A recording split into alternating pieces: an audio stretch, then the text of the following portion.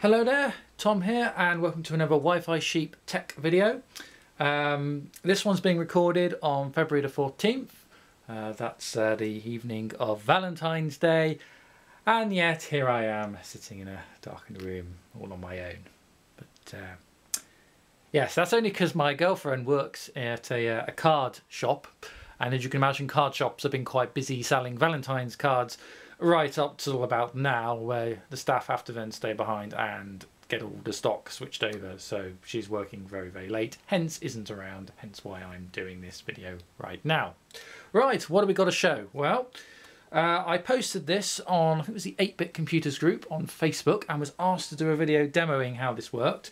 So this is my BBC Master 128. It's an Acorn 8-bit computer dating from about 1986. They were last sold in 1994, so quite a late machine for the 8-bit era. And what I have is a Raspberry Pi Co-Pro. Now that is a Raspberry Pi Zero, which is here, and it's attached via this ribbon lead, and that ribbon lead is a 40-pin lead, and that actually goes under the machine and is a direct pin out straight into a socket called the tube, which was a interface port allowing for second processors to be fitted to the BBC Micros. They all had them, including the earlier Model Bs. So what I'm going to do is just turn the machine on. There we are, pretty much a standard twin beat boot for a BBC Micro. And as you can see, nothing that special has happened. However, if I now hit the brake key, you'll see it now reads Acorn Tube 6502 64K. What it's now done is the software on the Pi, which it's just loaded on the SD card. The Pi is being powered purely from the BBC Micro's 40-pin out. And what that's done is that's loaded an emulated 6502 second processor into the BBC Micro, or vice versa, meaning that the BBC Micro thinks it's now talking to a proper 6502 second processor, not an emulator. And that's pretty cool. And what does that mean we can do? Well, technically, it means that we can run second processor software. Most of that was sort of educational or business enablers, because second processors were blooming expensive. But one thing that was made, did a special version of it, was made for the second processor, was Elite, which is the 3D space battling game. And it so happens that I do actually have a really authentic looking copy. There we are, can you see that? Yeah. And I have attached to the BBC Micro, excuse me, a modified Amiga 3¼ inch, it's like it's saying 3¼ 3.5 inch, 3.5 inch floppy drive. If I put that in there, do shift brake on the machine, it will now load from floppy disk. And look at the speed that is running Elite at. So let's just launch. And I can barely remember how to play this. There we are. And you can now fly in a 3D world. And there's not too much slowdown. It's certainly a lot more colourful and a lot faster than the original BBC Micro version. And of course we've now got, and there's a lot more going on, such as there's another ship flying by, which I can try and attack, and then all sorts will happen.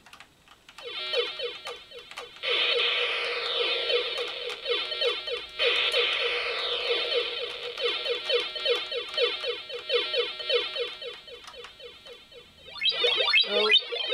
And then they all come flying out the space station and get very annoyed at me. Oh, oh dear. Yeah. Anyway, you get the idea of that.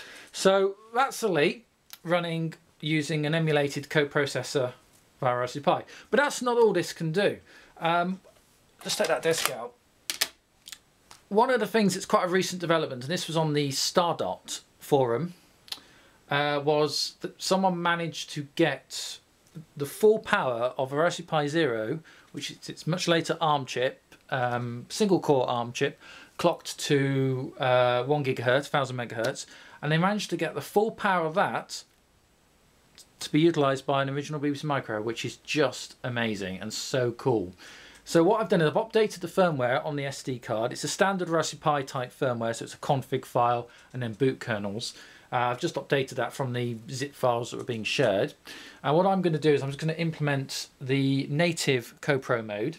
And to do that, I can either switch manually in the config file on the SD card by taking it over to a PC, putting the SD card in, changing the config.txt file, or I can just temporarily reconfigure the Pi by talking to it via the BBC Micro. Now to do that, I need to call an FX command, which is asterisk or star FX 151230. That calls the Pi, and then we say comma, and then we can select what we want. So I want mode 15, enter. Nothing happens. We now press break, and you'll now see it reads ARM 1176 coprocessor 1000 megahertz. It's now waiting with a star command on the ARM processor, so that's the native processor of the Pi, now waiting for instruction from the BBC Micro. That is amazing. So what can we do with that? Well, not an awful lot, because it's a bit buggy and rather experimental. But one thing we can do is we can load a modern version of BBC Basic V or BBC Basic 5, which was the version used for RISC OS for the ARM processor. So if we try and run the basic and it thinks it's got on ROM, then of course the basic on ROM in the machine is designed for 6502. That's going to crash and hang if we try and use it in this mode. So what we need to do is we need to put on an enhanced basic. So what I have here is an Amiga disk. I think Amiga users are going to hate me reusing all their stuff. But these are cheap magazine discs that I bought a load, just loose boxed 700K double density floppies, which all happen to be old cover discs from the 90s for Amiga, and I just wiped them and reused them. So what I've got on here is a DFS disk image, 200K disk image with the ROM file, which I got off the Startup forum. So we're just going to put that in the floppy. And what we'll do is we're just going to ask for cat just to see, read the directory. There we go. And you can see there's a couple of files on there. One of them is BAS 135. If I type star and BAS 135, it'll take a few moments.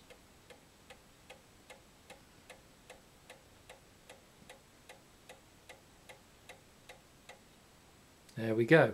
ARM BBC Basic 5, starting with more bytes than I care to try and read out. And that's now loaded the basic interpreter. So we can now use commands, for example, like wait, which won't do anything on its own. But wait wouldn't work if you were around with the native Basic 2 or Basic 1 that the BBC Micros came fitted in their ROMs. So this is kind of awesome. This means we can run much newer software at ridiculously fast speeds on 30-year-old hardware. So you can just imagine the sort of the homebrew coding projects you could do with that are just insane. And it's all going to be cross-compatible, or virtually cross-compatible, with the Raspberry Pis running RISC OS, because that operating system on the Pi uses BBC Basic 5. So it's just like, wow, okay. So let me show you an example of a program that wouldn't normally work on a BBC Micro. Let's just have a look at the file directories again. I put on a program here called CIR, or SIR. Not SIR as in SIR, CIR, short for circle basically. So I'm going to type load CIR. Let's just clear the screen, CLS. Those of you who remember your BASIC from your Commodore 64, Apple II or ZX Spectrum days are going to recognise all these sort of commands. And let's just do a good old list. So there's this program, which is just to draw random circles on the screen, and line 30, which is circle, and then the random command, so random, you need 3 coordinates, x, y, and then a diameter rather. So I've got my coordinates, I'm just asking it to random between 0 and 12,000, 12,300, so it's going to create different circles, etc., which is cool. So we should be able to run that now. And it gets so far, and then it gets stuck. And it says mistake at line 30. List the program again. Line 30. What's wrong with line 30? Watch this. If I use the cursor and the classic BBC Micro copy key, and I'm just going to purely copy 30, enter. I've not changed anything, I've just copied it. Remember, it says it's bad. Oh, now it works.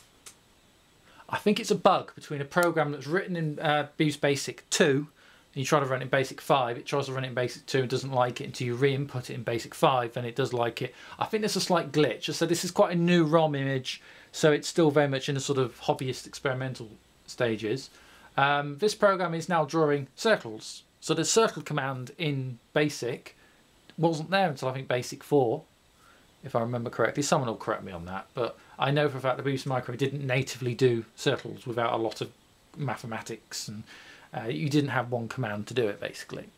What we can do with this is, at the moment it's running in mode 0. This is the highest resolution mode a BBC Micro can manage. We can't increase the colour palette or the resolutions available, because that's done by the ULA chip, rather, within the Micro itself. So with no improvement there. So we're still stuck to a black and white mode for high resolution, which is 640 by 250 something on a BBC Micro.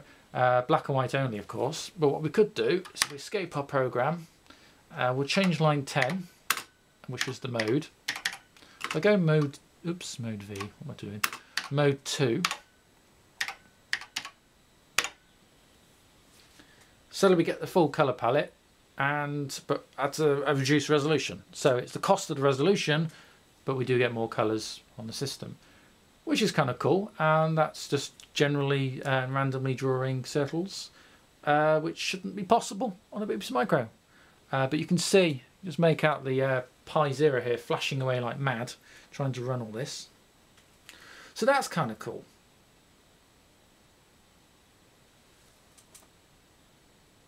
Okay, let's do a system reset. There we go. You'll notice because it's still in the CoPro mode, we need to change the mode to something else.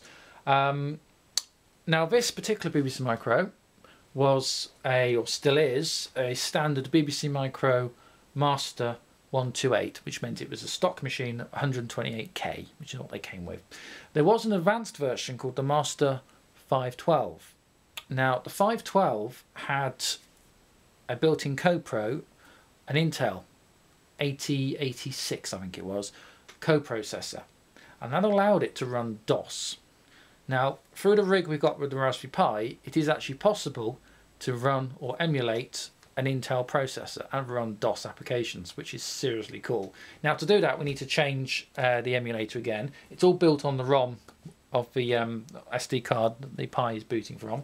So we simply got to ask it to FX51230, which is our address for the Pi, remember. And this time we're going to ask it for 8, which is Intel. Remember to break, and now you can see it now says 80286, and it's brought over 960K of RAM. Now waiting for an instruction. Let's change disks. Going to run this disk, labelled as Gem, and you may notice it says ADFS, which I've scribbled on in beautiful handwriting as ever. And I'll tell you what that is in a minute. So let's just put the disk in. Okay, so if we try and load now, or get a directory, let's try cat.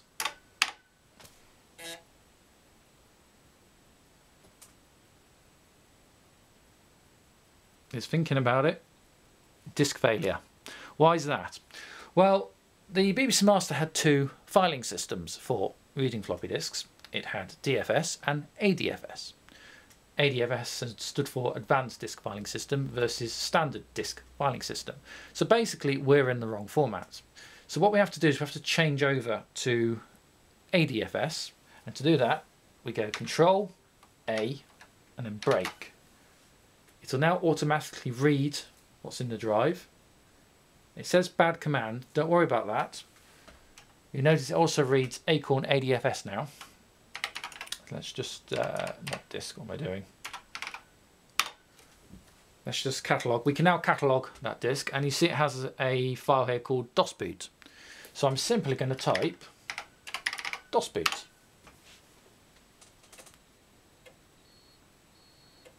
and you can see it's now loading digital research rather, DOS, which was an alternative semi-compatible PC DOS system to that of MS-DOS. And I've seen a couple of YouTube videos of people running this on original IBM PCs or very early IBM hardware. I've never seen anyone try it on the BBC Micro before.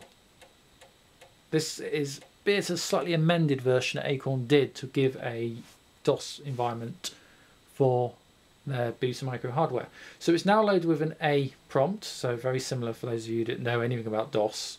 It's still, I think it's still A drive on Windows if you've got floppy drives installed.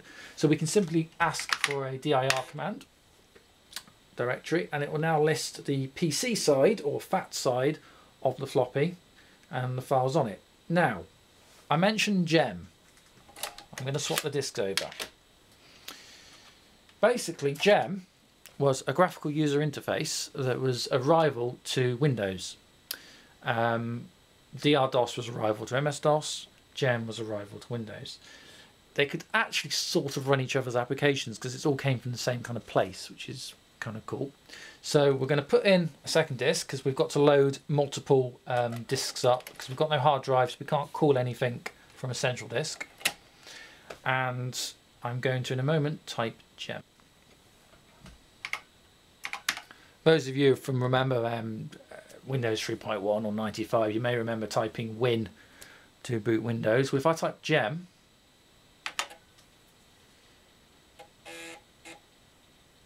this will take a moment. You can hear it working.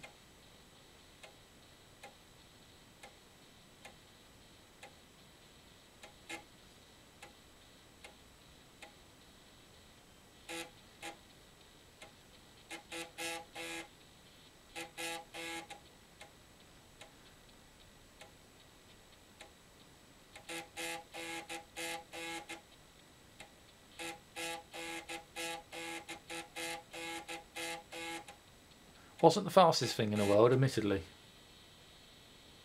But there we are, it's now loaded GEM desktop. I've attached to my BBC Micro a Quest trackable. This was used for an art ROM on earlier BBC Micro machines. This is plugged into the user port on the BBC Micro, which is why I'm having to boot a lot of things off floppy disk, because I do have a an SD card reader which plugs into the user port and allows you to load data off SD card straight into the BBC Micro. But obviously if that's needed for a mouse and we need a mouse to use this, then we've got to find some other way of putting data in, and so we're back to floppy disk. Anyway, this is GEM. This is version 2 of GEM, which had the crippled desktop. And I've just realised you can't really see that, so we'll just make a slight adjustment. So yeah, this is the GEM desktop. There we are. I hope you can see that a bit better now. I'm sorry about that. This is GEM 2. GEM 1 had a more Mac OS or early Apple system for the Mac feel. And they were sued by Apple and had to cripple their operating system. And GEM 2 was the result, which is what this is. We're running black and white in the mode 0. You know, we talked about that high resolution mode. GEM really does need to go as high a resolution as the BBC Micro can master, which unfortunately is still quite low, and we lose our full colour ability. You can run colour on the BBC Micro version, but you drop your resolution as a result, and then fonts all kind of clog together, and it looks ugly, and your colour, you get like 4 colours, including black and white. It's not really worth it. So I just run it in a high resolution black and white mode. So I mentioned the trackpad before. We now have a mouse which can move around, and we have things that we can, menus that we can pull down, desktops, we can call things like desktop info, dialogues, 1985, 1986 desktop. And we have disk drives, so we have AB on disk drive. Really with this you should be running a twin drive. I'm just running a single floppy drive, so if I double click on B I will actually crash the computer. So A should work fine though. Yes it does, and you can see there's the directories of the boot disk for A. Up here we have a directory, so it's A drive, GEM apps, and one of the apps is paint.app, which I'm actually going to open.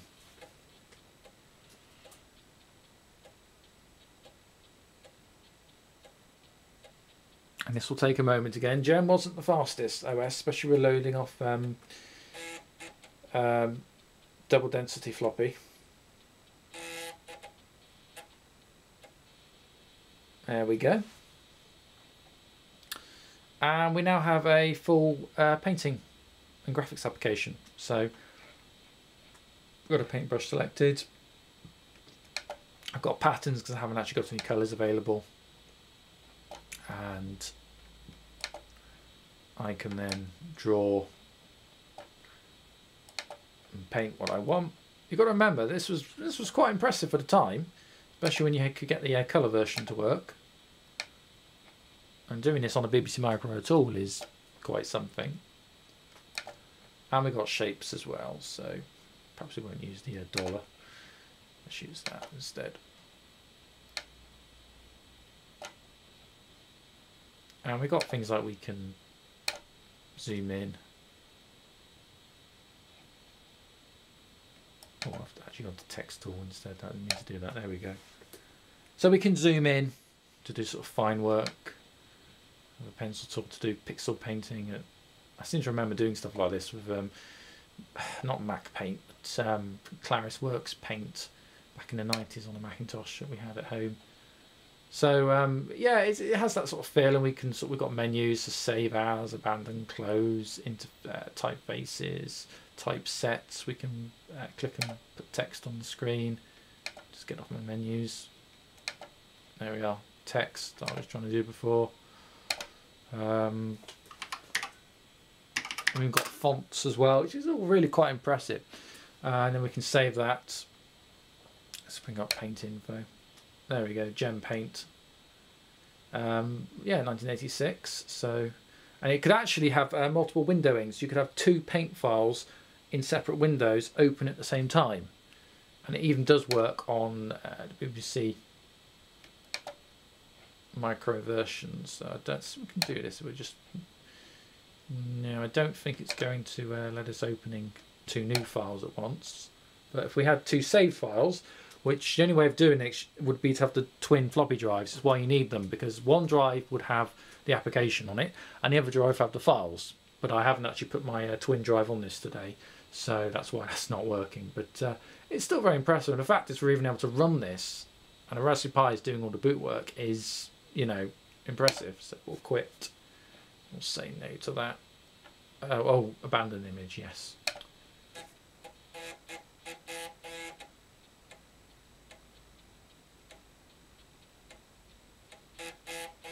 And we'll go back to the desktop.